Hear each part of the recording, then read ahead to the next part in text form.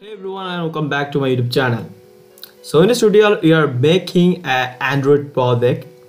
The project name is how can we convert a website into an Android applications. And I'm going to create a playlist for the Android projects for beginners and also the intermediates and also for the expert. And we are going to upload more videos on this playlist. So let's get started and jump on our project. For the testing purpose, we are going to use this website. As you can see here, this is my knowledge doctor. This is the personal website for the knowledge doctor, and this is a website, and I create this website using the blogspot. Okay, as you can see here, powered by Blogger. So we are going to use this website and make this website in Android apps. So let's have a look the demo how the Android apps actually look like. So this is the Android app, as you can see here before the website. It's this Android app of this website. So you can see a knowledge doctor. Okay, if I go down, you can see here powered by Blogger. So that's mean this website you see before. If I click here, you can see here all the navigation menu, also archive, also the labels. Okay, so you can see here all be clickable. If I go down and going to click something, for let's say click on machine learning, so it will open what is machine learning.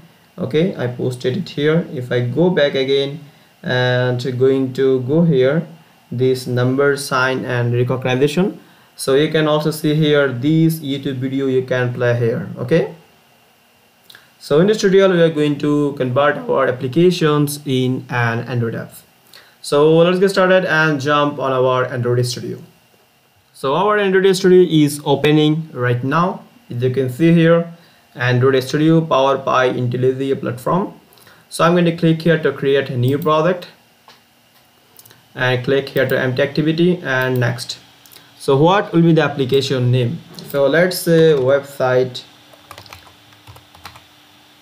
to apps.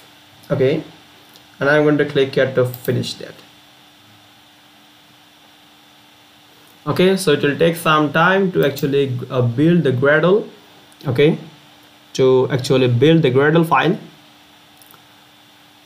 Okay, so now you can see here Gradle is a build, and this is our main activity.java file. You can also use the Kotlin, but I'm going to use the Java.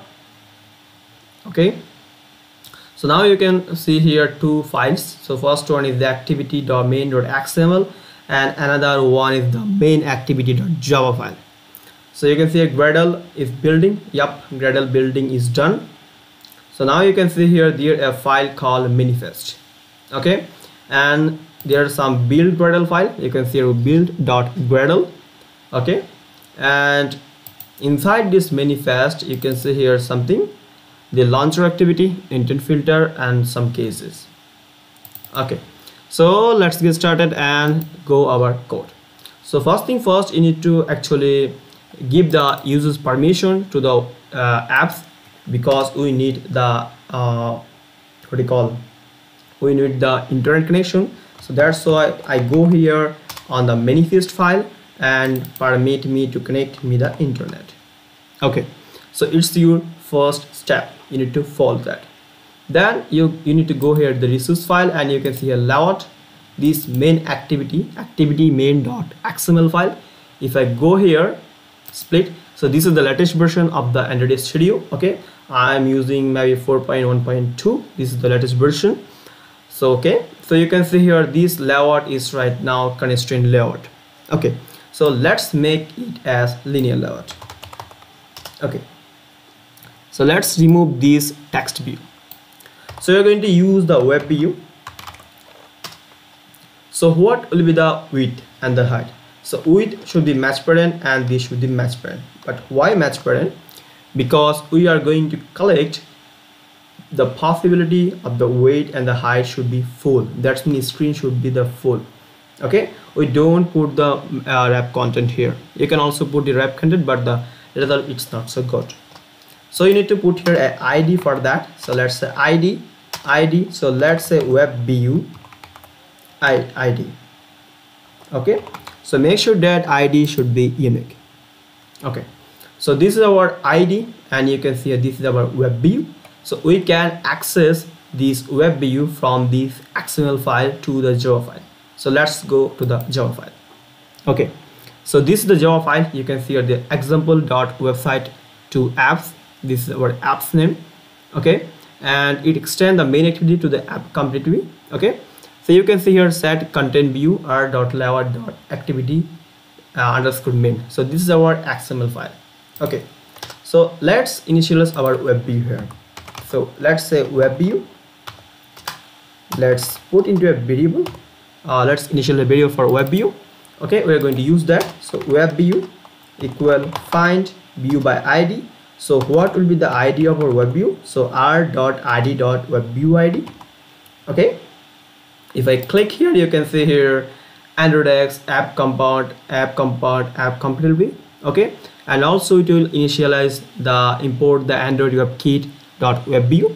Okay, so we actually got our web view here. So just you need to just click type here webview.load URL. So what will be the URL name?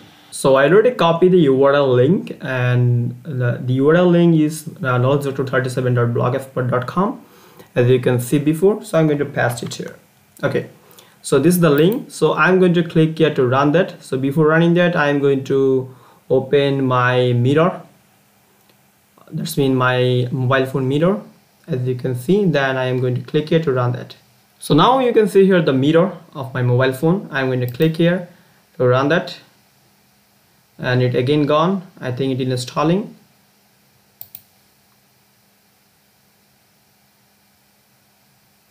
Okay, so now you can see here it's loaded this application website to apps. Wow, what's the problem? It's not open in our applications, so it will open our default web browser. So is there any problem? Yes, there's a problem. So we need to control that, and we need to open this website in our web view. That's mean this website right now is not opened in our web view. Okay, so that's why we need to create a web controller. After creating that, you are able to load this website in our Android applications. That means these web view which are designed in our activity main.xml.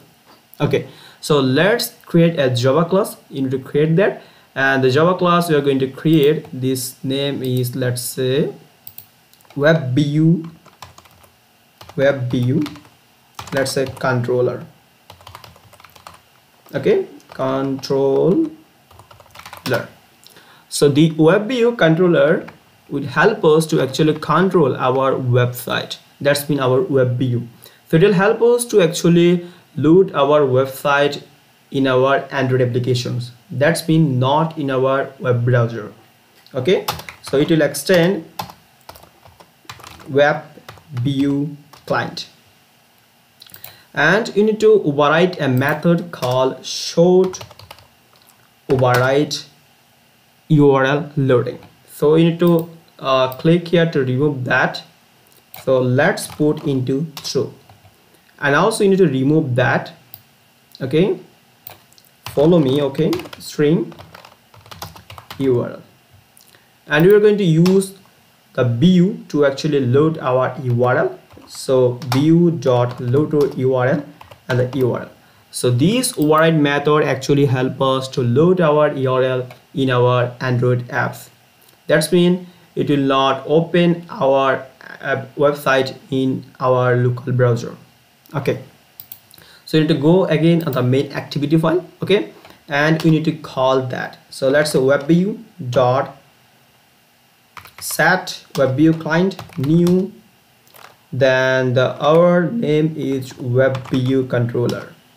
Okay, and I'm going to click here to run that, and let's open our screen. So as you can see here, it's before open on our browser. So now right now it will opening success operation succeed. So it will installing. Yep, it's installed. So as you can see here, now it's open on our Android apps. So if I click here, nothing is happen. If I click here, nothing is happen. If I also click here, okay, you can see here it is loaded, but you can see here an error. An error is occurred. Try watching this video on www.youtube.com. So as you said, as in early we see in our demo, okay, you can see here YouTube video is also playing on this case. So but in this case, why it's not playing? Because in this case JavaScript is not enabled. So you need to enable that, and also you need to remove these title bar. So let's remove it first. So let's say get support action bar dot hide. So our action bar, that means title bar, is hide right now. Just single line of code. For activating the JavaScript, okay, that's been enabled, we need to use this web setting. Okay, web settings equal web view. Okay, web view. Okay, this means the web view. What is this? Web view dot get settings. Okay, so now we need to enable this one. So let's say web setting dot set JavaScript enabled. You can see here, just click on here, and inside that let's put it into true.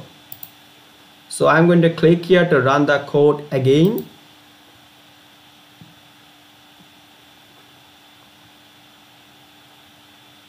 Okay, so it's opened. Yep, right now. Okay, if I click here, it will open. If I click here, it will open. So let's say search machine learning, whatever, and going to click here. Okay, so you can see here showing post matching the search for machine learning. So you can see here all the post is regarding machine learning is appeared here. If I go into click here, and it will open, and also see the videos one, okay, which is not playing before. So now you can see here it is loaded. So you can see a number, sign, recognitions, and you can also click here for the copyright issue. I'm not going to play it right now. You can see here so many things I uploaded here, and also you can see here labels. If I go here, archive, the archive and the labels. If I go here and click on the deep learning project, and it will give me the deep learning project page. If I go here under development, it will give me the Android development part. So as you can see here, cat and dog prediction Android apps. You can also check it out from here. So code applications, and we are using the Python, TensorFlow, Gradle, and also the Andriod Studio. Okay, so this is the tutorial. Hope you will enjoy this tutorial, and make sure to subscribe my channel, and don't forget to hit the bell icon for never miss an update. Thank you and bye bye.